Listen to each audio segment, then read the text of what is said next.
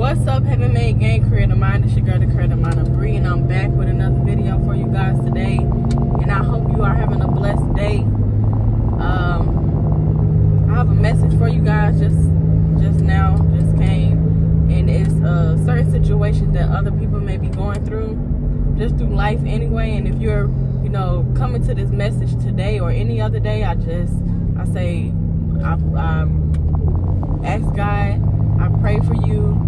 I ask God to cover you in His blood and, create a better day, a better future for you if you're not having a good day. And if you are, continue to strive to make it even better. So before I get into it, I just want to pray. Father God, I thank you for today. I thank you for my watchers, Father God, my viewers. I ask you, Father God, to be the voice, Father God. Take my whatever thoughts and desires, Father God, that I have, Father God. Take that away, Father God, and put everything into this with your voice, Father God, and your desires. Your will be done, Father God. In Jesus' mighty name, amen. So yeah, I know it's been a minute, so I just want to come on here and talk about how the devil can play confusion or your mind anyway, because you've been programmed. Sometimes the enemy can just set a seed. Sometimes the enemy can just set a seed, and you can just start, growing it, planting it, and nurturing that negative seed or positive seed. So sometimes we get in our ways where we praying to God about our children, asking Him, yes, Lord, I got this information about my child, but I believe your word, and I'm believing for a breakthrough, a miracle, Lord, and other things may happen.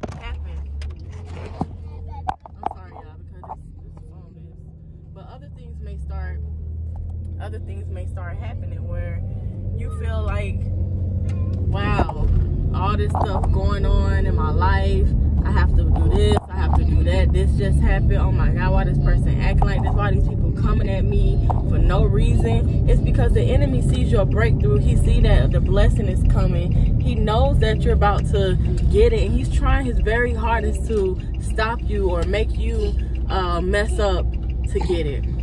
So just keep that in mind as well.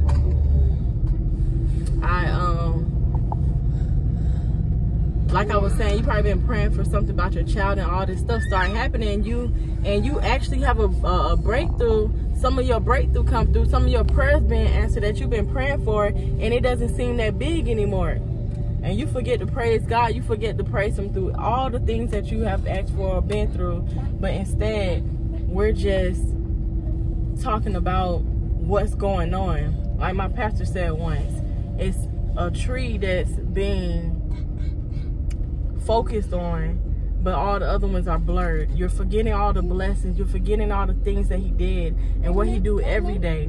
And just because of a milestone, something that's happening. So we got to stop doing that.